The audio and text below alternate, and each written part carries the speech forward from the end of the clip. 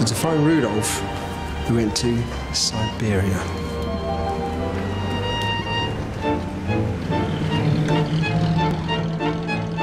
I braved minus 30-degree temperatures to visit northern Russia because this is a place where reindeer are an integral part of the lives of the local people. I'd arrived at a time of celebration. It was the beginning of the reindeer season, a time of plenty for the local Evenk tribe, which they mark by holding reindeer festivals. Мы отмечаем огнем. И вокруг ходите, вы стали членом нашей семьи, нашим другом. Then, with my welcome over, it was time for the best bit of any festival, the eating and drinking. Russian vodka. Russian vodka. Ruskaya vodka. Vodka. Macht den Abend. По-венкийски это но он не пьет. Борисов. Then I had my first taste of Siberian reindeer. This is it's marrow bone, so it's the marrow from inside the bone, the shin, the lower leg, from the reindeer they've killed. Надо. Экзотик. It's delicious. It's very rich. It's very rich. It's rich and fatty. Next on the menu, reindeer kidney.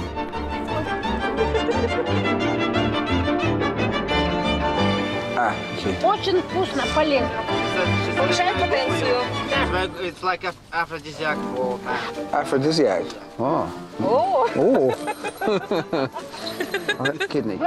Это венгерская кухня. Вы едите японскую кухню, это венгерская кухня.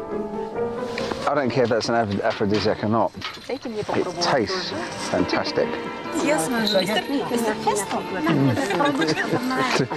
Aphrodisiac. I don't want to be in here in a minute. She's eating a whole raw kidney.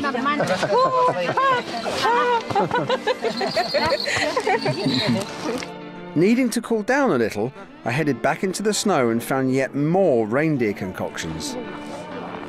You look over here. Come. Thank you. Reindeer tea. Kind of refined, upmarket. Cup of soup. Then, with a skinful of vodka and a belly full of reindeer, it was time for a bit of a dance.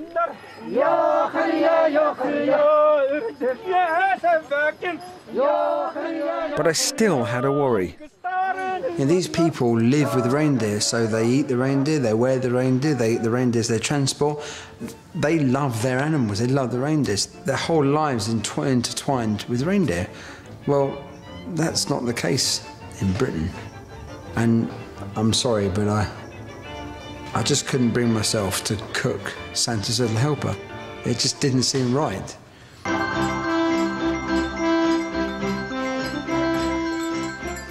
I had to come up with another solution, so for that, I headed to a reindeer farm.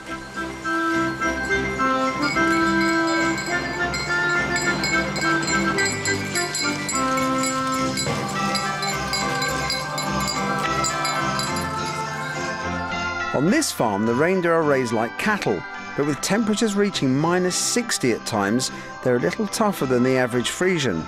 This particular farm had over 1,000 reindeer in their herd. This is amazing.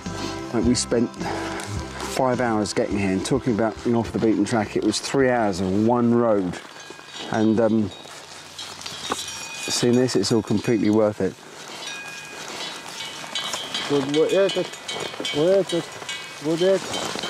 Now, the interesting thing I've learned is the reindeers with the big antlers are the females. The males are the ones predominantly without antlers. What's amazing is the reindeer is completely interwoven with people's lives over here. It's what they live off. I can't kill Santa's Little Helper from a Christmas lunch, but I do have an idea. Reindeer milk. Christian. No, okay.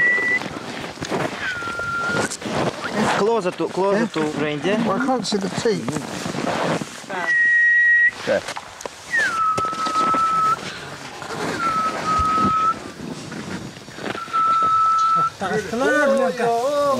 Well, I'm milking myself a reindeer. Never thought I'd see the day.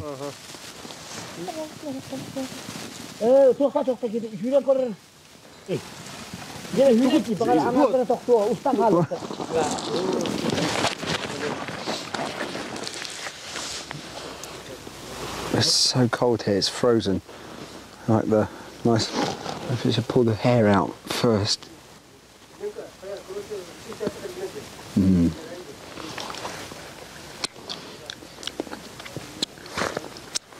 It's incredibly rich. It's kind of like it's just a really creamy cow's milk. Apparently frozen reindeer milk is quite a big thing around here. I can see why. It actually tastes delicious. This might have just given me an idea. I've got my milk. Now all we've got to do is get home.